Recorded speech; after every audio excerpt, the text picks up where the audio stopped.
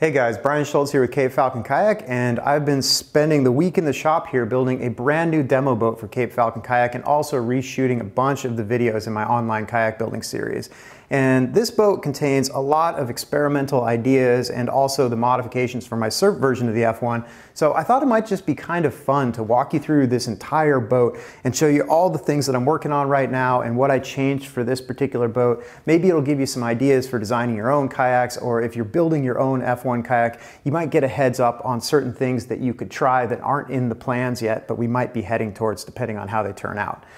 Okay, so just going through this boat, different things that I am doing that I may or may not incorporate into the new Cape Falcon F1 designs.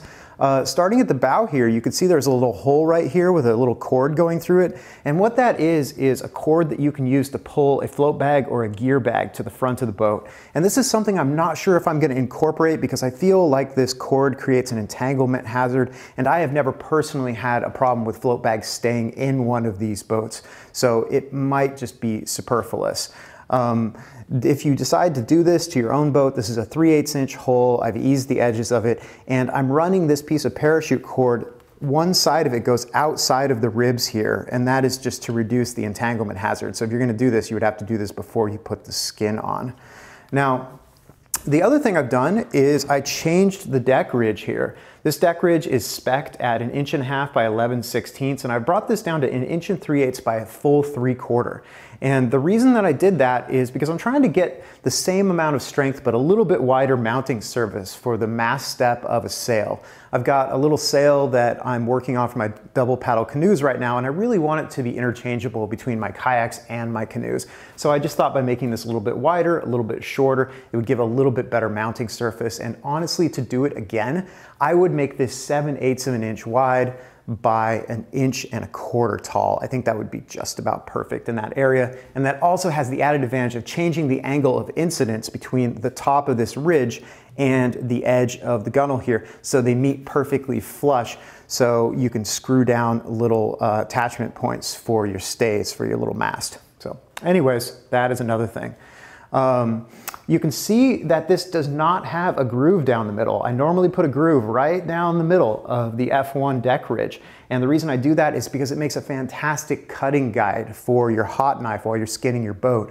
But in this case, because I want to mount stuff on top of this, I don't want the stitch to be right on top. So when I go to cut my skin on this one, I'm going to cut it off to the side here and then leave a little bit of a flat spot so I can mount both the little eyelet up here and also the mast step and maybe even a cam cleat back here.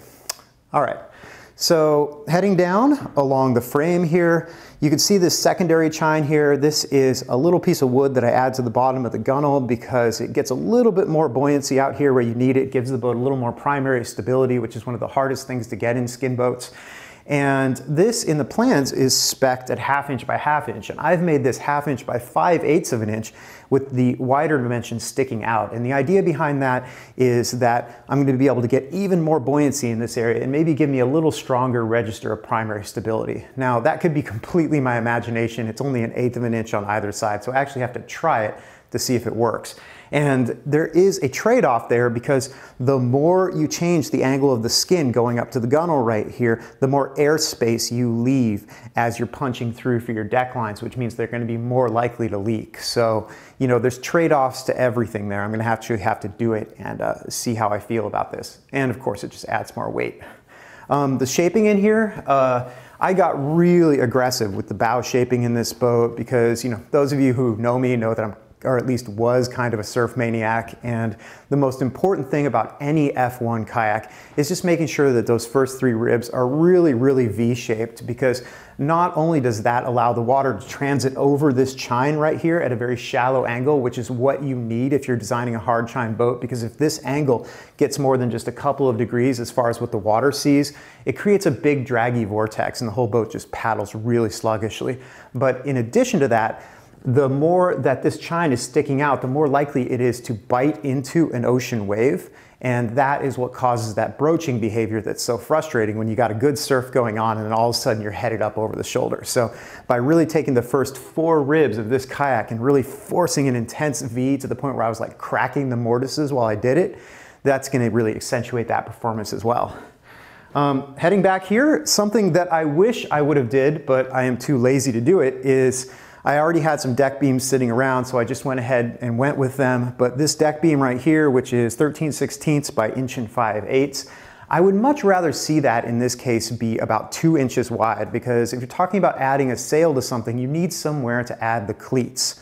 So the cleat that comes back for the halyard, the cleat that comes back for the sheet, if you have one of those, needs a good mounting surface. And this 1.5 inch here will work, but it's not quite enough. So I'd much rather see that be about 2 inches wide.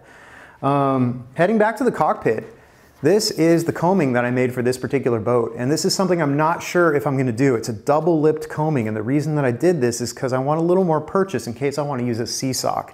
Now, I personally absolutely hate sea socks. I don't feel like they make the boat any safer. I hate how they feel on my body, but I can see a very strong argument for them in one condition.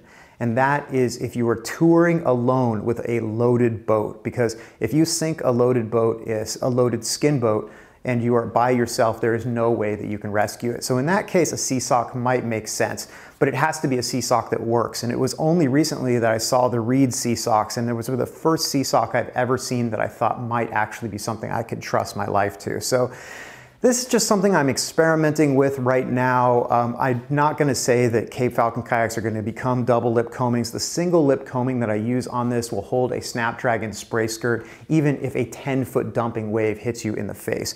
You're more likely to actually damage your physical body than you are to blow in a spray skirt on my standard lipped combing. So this is just something that might apply to a sea sock. I'm kind of hoping it doesn't, because I don't want to have to build these. They're kind of hard to make, but whatever.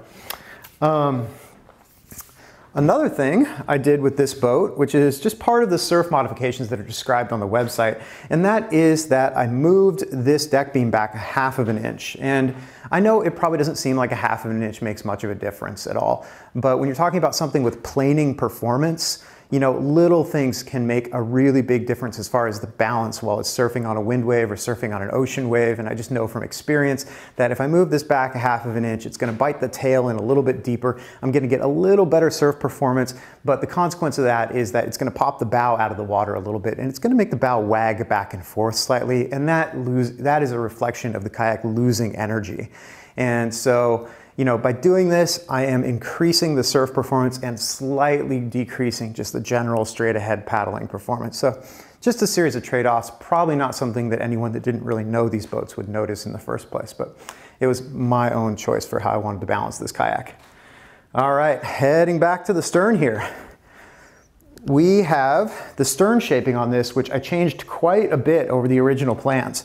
What I did here was I took these last 4 ribs and I cut the ends off them after I was finished ribbing this boat, and that makes the boat 1/2 inch shallower in this area, so I could add a double keel in the back here. So you can see I've got the regular keel, and I've also got a 1/2 inch tall keel that's on top of it right here. And what that does is that gives me a little bit more breathing room here, so I can bridge the skin to a higher angle between the keel up to where the chine is right here. And what that does is it allows me to pull the chines up extremely hard in the back, like as hard as I possibly can. And the reason you want to do that is because in any kind of a boat that is designed for surf performance, you know, you really want to get the volume of the boat out of the water as quickly as you can while leaving the tail nice and deep. And this is one of the reasons that the Mariner Coaster shape, which is the boat that this was originally copied off of way back in 2006, is never going to be made in plywood, because there is a twisting angle to the plane of that surface in the back that's really aggressive, and there's just no way to achieve it with plywood. So it's kind of cool that it only works in skin-on frame or in fiberglass. And so by getting rid of this, I am reducing my cargo space back here a little bit, you know, which kind of sucks if I'm trying to load this thing up for a long trip. And kind of on that point, by making the bow 6 inches shorter for the surf modification on this particular boat, I'm also reducing the cargo space in the front and reducing the space on deck for a spare paddle. So there's definitely trade-offs there, you know, but they're trade-offs that I'm comfortable with. This is primarily going to be a day boat and a demo boat and kind of, you know, a play boat, but it still has enough room if I want to take it out for a week-long trip.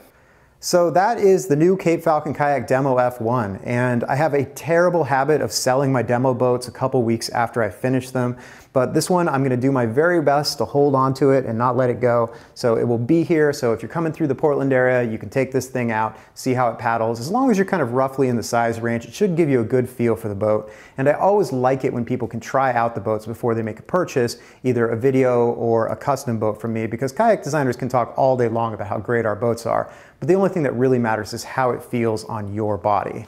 Now, there's a lot of experimental modifications in here, but none of them are very extreme. So if you're building an F1 at home, feel free to incorporate any of these ideas into the boat. The worst thing that happens is they don't end up adding to the boat, but you know, they might add to the boat, who knows.